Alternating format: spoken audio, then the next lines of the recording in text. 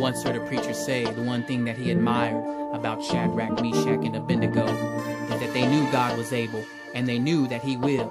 But if not, I said, but if not, they still weren't going to bow down to the king. Here's their story and how it relates to us. Check it out.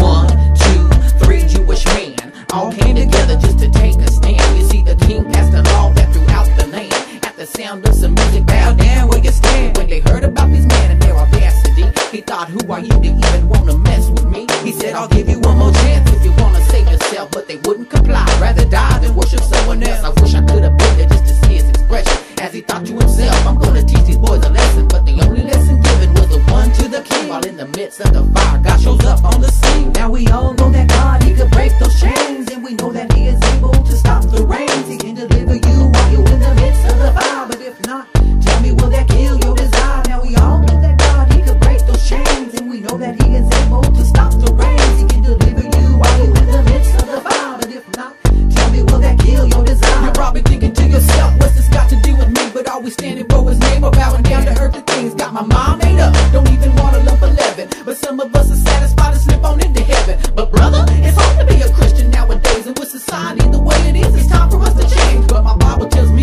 heaven and earth shall pass, so I gotta stand in his word, the only thing that will last. And when I'm feeling weak, my God is still strong, and when the troubles come, it won't be long. So I gotta take a stand, cause he did it for me. Ain't gonna let the devil come and take my victory. Now we all know that God, he could break those chains, and we know that he is able to stop the rains. He can deliver you while you're in the midst of the fire. But if not, tell me, will that kill your desire? Now we all know that God, he could break those chains, and we know that he is able to stop the rains. He can deliver you while you're in the midst of the fire. But if not, tell me, will that kill your desire? Now we all know that God, he can see you through. But if not, is his grace sufficient for you? It's time to ask ourselves a question, what we in this for?